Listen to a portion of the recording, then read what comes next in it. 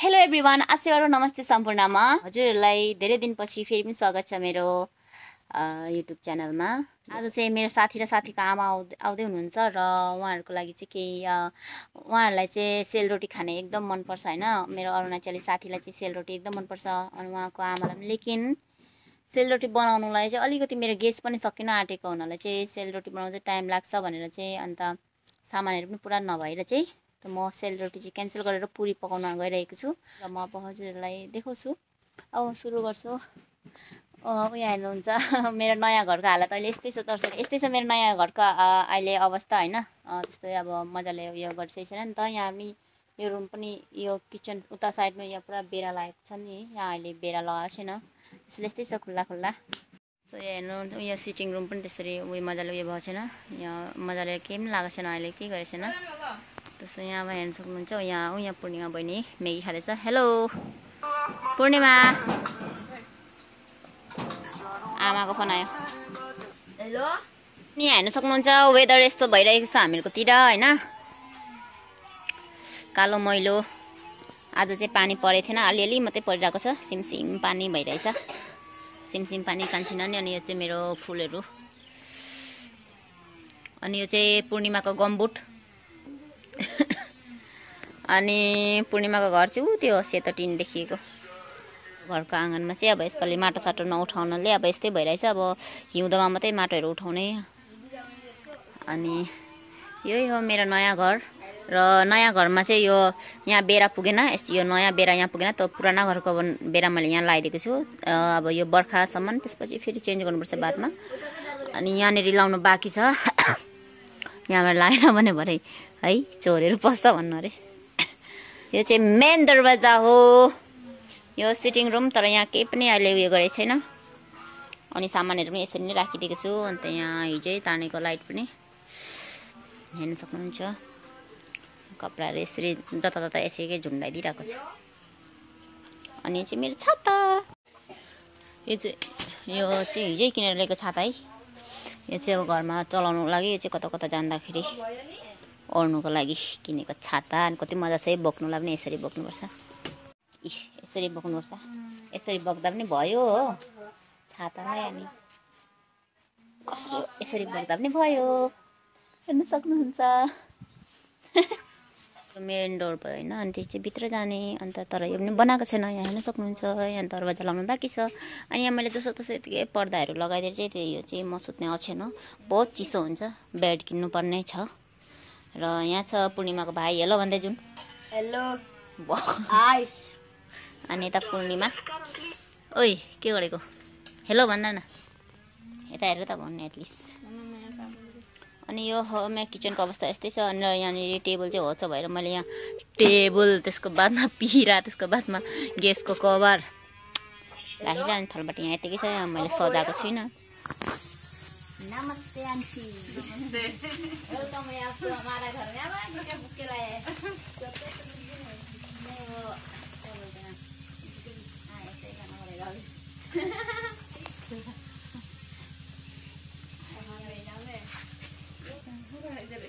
क्या सुंदरी बन के आया, सुंदरी बन के। झूठ मत बोलो, सुंदर।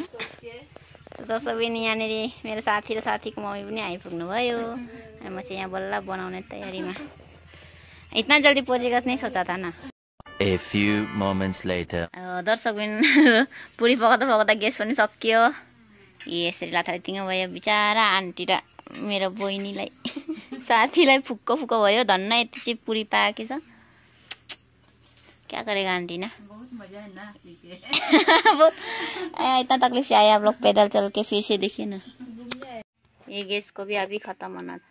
हम लोग घूमने आ क्या पे हम लोग रोटी खा रहे, रोटी पूरी पूरी खा रहे पूरी। यार कुछ नहीं ना, कभी दिन अच्छा से खाएगा। पूरा मोमो सोमो क्या क्या किचन का सब सामान खत्म होने तक बना के खाएगा।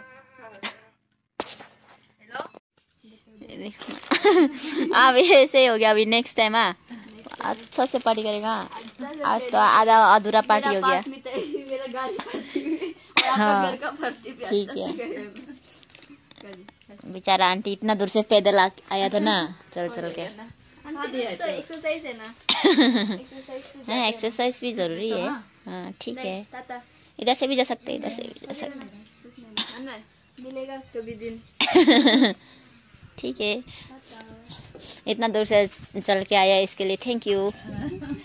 आन्टीहरूको गाउँ चाहिँ त्यो यो घर देख्दैछ नि, त्यो यो आदि गाउँ हो अरुणाचल। नेक्स्ट टाइम आने से यहाँ पे सीढ़ी भी बना होगा।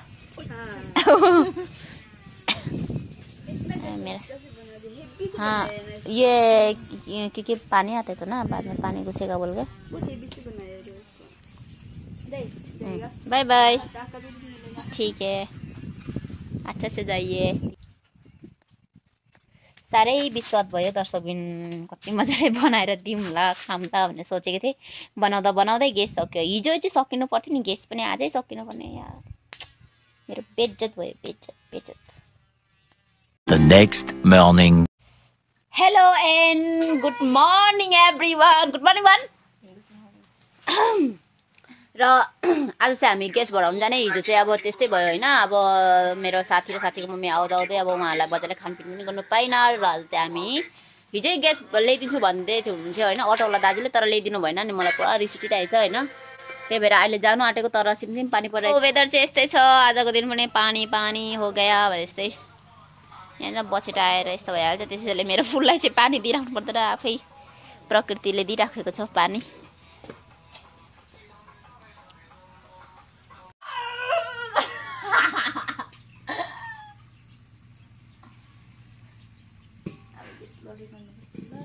कति राम्रो देख्दो रहेछ। अरे गाउँ कस्तो त, डोनको गाउँ भएपछि हमेसा राम्रो। हो हिलोबारी। अरे हिलोबारी भयो भने के भयो त, नाम बिर्सिबारी हो।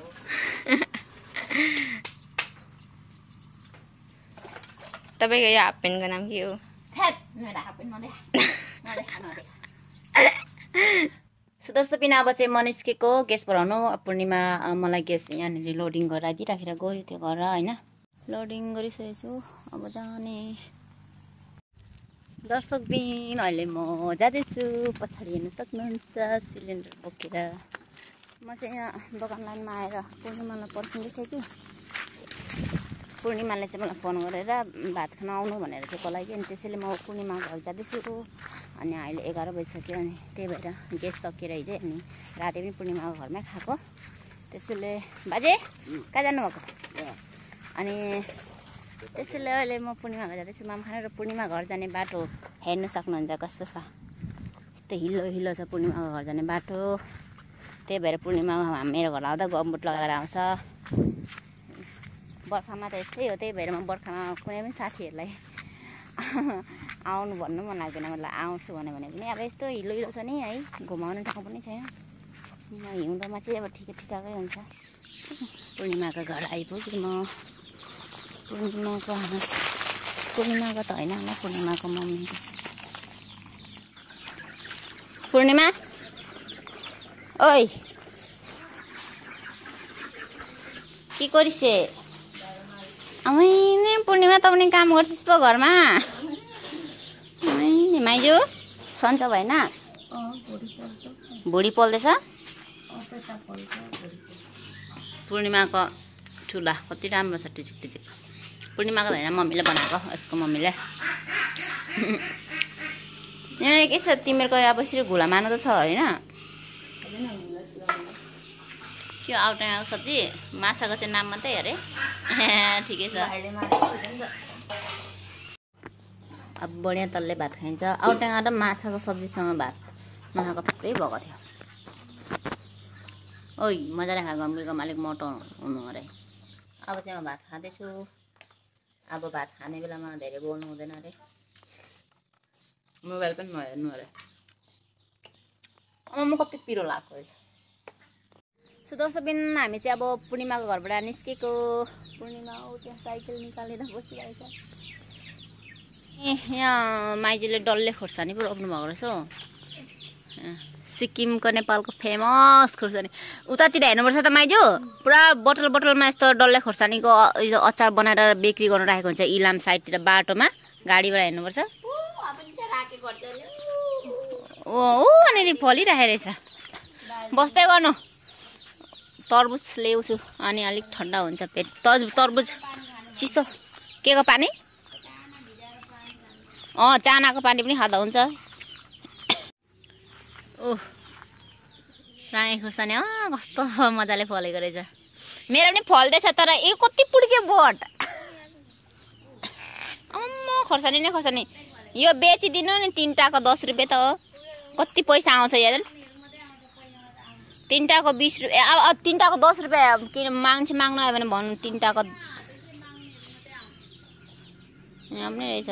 बहुत महँगो पो छ त यो सब त। चलो पुड्की ल बस्दै गर्नु।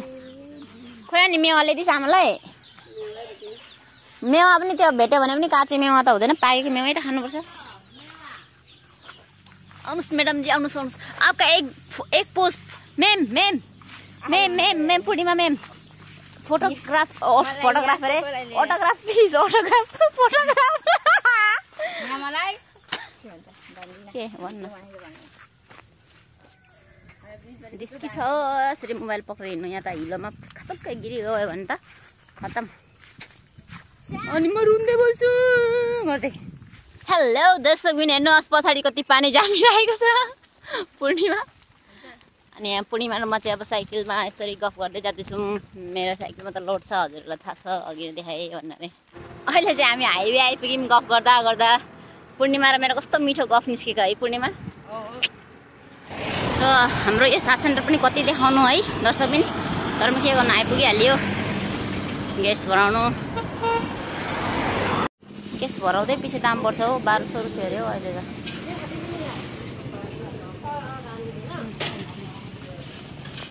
सो दर्शकबिन हामी यहाँनिर चटपटे खाँदैछौँ। यसो बसेर कसले खान्छ होला हौ चटपटे? तपाईँले त यहीँ बसाएको। पूर्णिमाले साइकल चलाउँदैको थियो नि त। चलाउँदै गर्दाखेरि लात्ताले हानेछ कि त्यो एउटा फुच्चेले चलाउँदै गरेको साइकलमा। त्यहाँ रोडमा लडेको भए के हुन्थ्यो?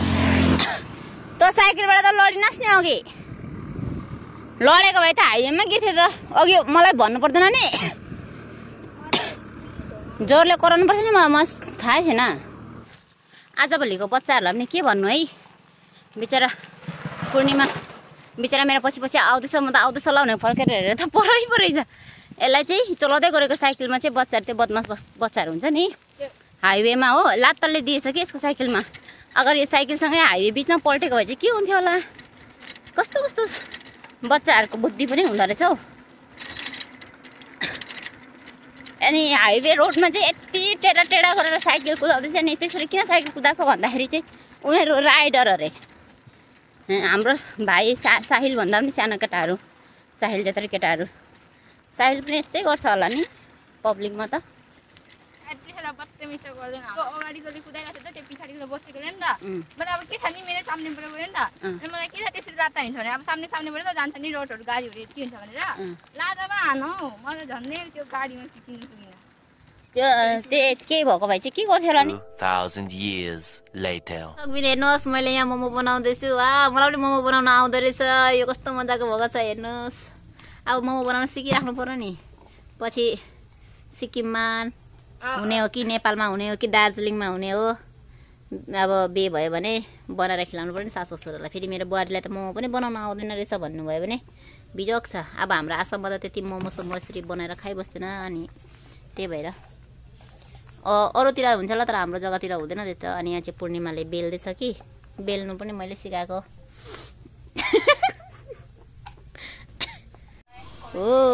पहिलोपल्ट होइन अस्ति पनि बनाएको थिएँ। जे भए पनि ट्राई है बसाइदिनु पर्यो। त्यो पानी अघि उम्लेको थियो कि मैले ग्यास सानो गरेको थिएँ फ्लेम। आछा मम्मा तातो पो हुँदो रहेछ। यसको ढकनीले त मैले जाँड पो छपिटाएछु त। त्यसरी पनि बोल्छ उनीहरूको बोल्नु जान्दैन त्यताको मान्छेहरू। One eternity later. Wow momo पाकिले। यहाँ चाहिँ मैले तिल भुट्दैछु। तिल र टमाटरको अचार बनाउनु पर्यो। सो दर्शक पनि फाइनल्ली हामीले चाहिँ मोमो पनि बनाइसक्यो होइन। हेर्नुहोस् यहाँनिर हामी खाना ठिक परिरहेछौँ हेर्नु कति मजाले बनाएँ नि मैले मोमो बनाउन जान्दो रहेछु म पनि नि पूर्णिमा अनि यहाँ मैले तिल सेतो तिल अनि के भन्छ सेतो तिल र टमाटरको अचार बनाएको छु अनि यो चाहिँ एक्स्ट्रा मोमो एक्स्ट्रा अचार यो चाहिँ अब खानको लागि ठिक्क पारेको अनि यहाँ कोक छ अनि यहाँ पूर्णिमा छ यता अब हामी खानु ल त सुरु गर आथा के भयो गाडे लागो चार्जरले म चाहिँ सानो होला सुरु गर्नु पर्यो सानोले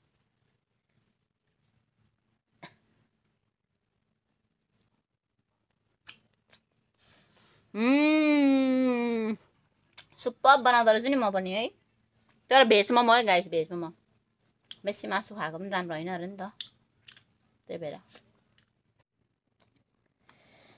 साथी सबसे ठुलो मोमो ओइ कहाँ खानु आँटेको अनि मैले सबैभन्दा ठुलो मोमो बनाएको